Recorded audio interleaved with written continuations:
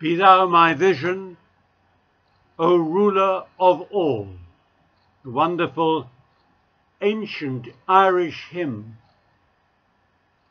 And in that confidence that we can see something of the vision of Christ, let's seek his blessing. The God of hope fill you with all joy and peace in believing, and the blessing of God Almighty, Father, Son, and Holy Spirit, be upon you and remain with you and all whom you love, this day and forever. Amen. So be at peace to love and serve the Lord. In the name of Christ. Amen. And I look forward to seeing you again, perhaps in this way, next week. Goodbye.